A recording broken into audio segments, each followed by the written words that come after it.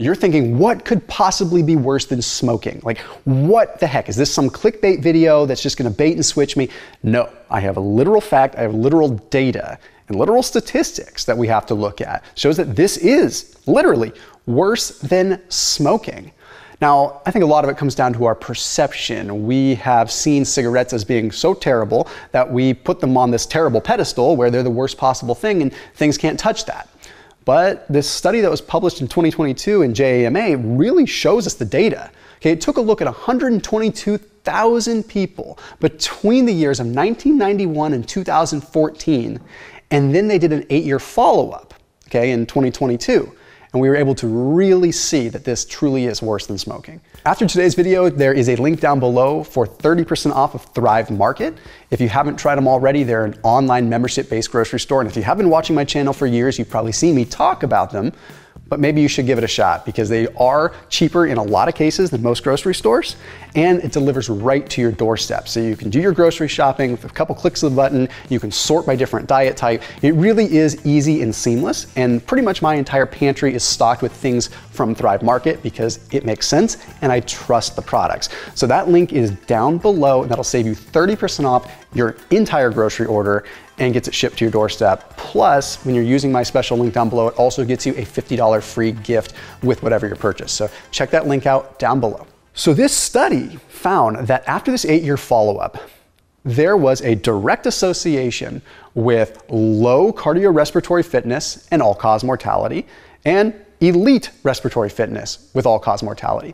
What they essentially did is they found that, okay, when we categorize people into low respiratory fitness, like basically low cardio, below average, above average, high, and elite, no surprise, there is a direct correlation that higher amounts of physical cardiorespiratory fitness were associated with better all-cause mortality. People had less chance of dying.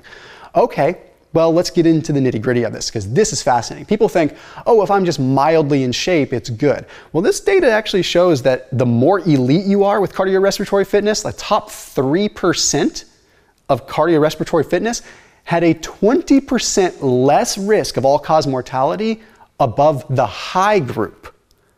Elite to high was a 20% difference in all-cause mortality risk. Okay, elite to low, 80%. So by having elite level cardiorespiratory fitness, you had an 80% less chance of all-cause mortality. That is insane. Now, where does smoking come in? Having low cardiorespiratory fitness was literally worse than smoking.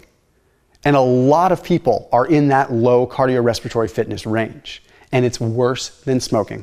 I'm not condoning smoking. Okay, but when you look at data, there is a 41% increase in all-cause mortality in smokers. People that smoke, you increase your risk of dying 41%. Not the best move when we consciously know of this. But there is a 41% increase in all-cause mortality between the below average cardiorespiratory group and above average. Not even low. Between below average and above average, there's the same delta, the same 41% change as there is in smoking. Now, I'm not saying you should just throw in the towel and just start smoking because you're whatever, okay? You don't have good cardiorespiratory fitness.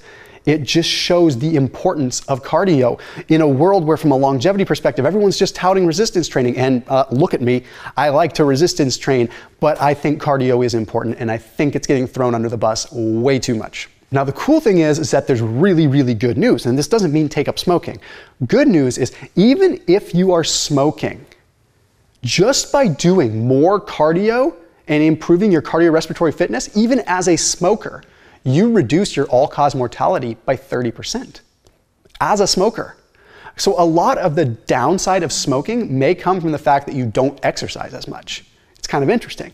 So smokers, if you exercise, you reduce your all-cause mortality by 30%. That's the same percentage as someone that used to smoke, an ex-smoker, that takes on doing a lot of cardio.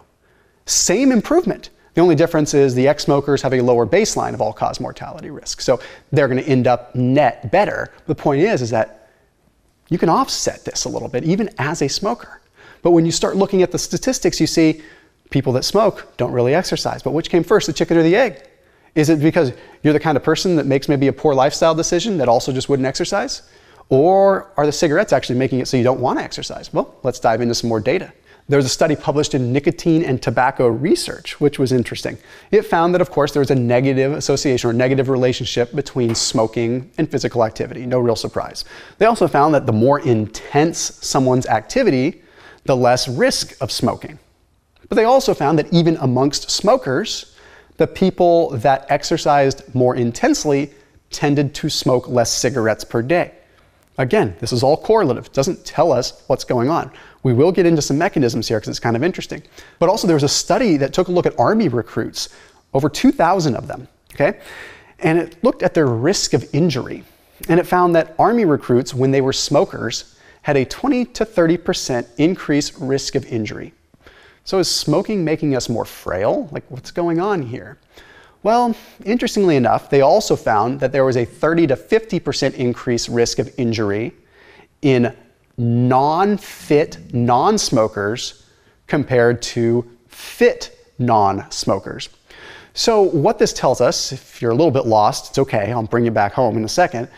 What this essentially is telling us is that, well, smokers tend to be less active if we look at the other data. Smokers tend to have a higher risk of injury. Non-smokers that are not that active have a higher risk of injury too. So is the higher risk of injury coming from the smoking, or is the higher risk of injury coming from the fact that the smokers are probably less active? My head is spinning, like which came first again? So I guess the point is, if you're a smoker and you're active, you're gonna be a heck of a lot better off. But we still need to dive in deeper. How does smoking directly translate to physical performance? Because there has to be some mechanisms here. And that's where we look at a study that was published in Healthcare that took a look at Koreans, took a look at 3,000 subjects, smokers and non-smokers, okay, and ultimately found that yes, once again, smoking is correlative with less physical activity, but they also found that there are some solid links between smoking impairing your physical performance. So you physically aren't able to exercise as hard and as effectively if you're a smoker, therefore not able to reap the benefits. They're finding that subjects that smoke have lower fatigue resistance, meaning pain threshold, fatigue threshold is lower. If you're a smoker, you're gonna just crap out sooner. Also, we have an increase in proteolysis, which means you're breaking down protein more, and you have a decrease in muscle protein synthesis. So you're not able to synthesize muscle tissue and protein as much, which is huge. It means you're not gonna be able to recover, and it means it's gonna affect your ATP, it's gonna affect your explosiveness. But the other piece is we're also inhibiting oxygen delivery. When you inhibit oxygen delivery, you're inhibiting fuel to the mitochondria, therefore you're not able to, or oxygen to the mitochondria, not able to produce fuel, ATP. So yeah, you're gonna be less explosive, you're going to have less fatigue threshold, and you're gonna probably feel cruddier. And therefore, that's gonna change things, and you're not gonna wanna work out, right? Cardiorespiratory fitness is like the hallmark. Okay, and studies have even demonstrated that VO2 max is such a sound predictor of lifespan, even more so than muscle mass. And I know muscle mass is important, and they go hand in hand. You can't have good VO2 max and expect longevity without muscle mass. Okay, you also shouldn't expect good muscle mass without at least training a little bit to improve your VO2 max, right? But let's look at how exercise and lower intensity cardio actually plays a role in longevity. And with this, we look at another study published in JAMA. Took a look at 2,401 twins, okay? So they're obviously the same DNA, okay? They even adjusted these twins, after adjusting for age, for sex, for BMI, for smoking, meaning they factored in smoking and algorithmically and mathematically equated for it. They even equated for how active they were at work. And all that aside, the people that were more active during their leisure time with endurance work and athletic work and cardiorespiratory fitness stuff during their leisure time had a huge increase in their telomere length. Unless you've been living under a rock, you probably know what telomeres are. Telomeres are sort of these nucleotides that are in the strands of sort of our DNA that really help us determine a lot of biological age and age in the first place.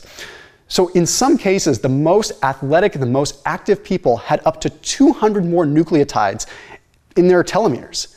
That equates to, get this, about 10 years of life. So 10 years of life added to people that were doing activity, even lower scale activity, during literally their leisure time only, because we're factoring out activity during work. Now, a number of different things. Obviously, activity is good, but also you're choosing to spend your leisure time doing something that is good for you versus detrimental. How many people do you know say, I work hard at work, I'm gonna sit on the couch and watch football all weekend?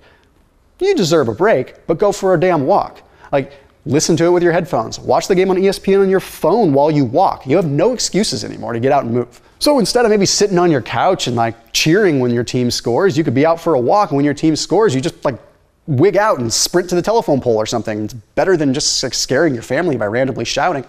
Anyway, the point is that how you spend your leisure time affects things. Also, the perception of stress of your entire life affects your length, or your telomere length. So what we notice is that people that are spending their time active, they have a lower perception of stress in the rest of their life, meaning their overall perception, not necessarily their literal stress, but perception of stress is lower, and that could impact longevity as well. So no, smoking is not something you should just decide to take up.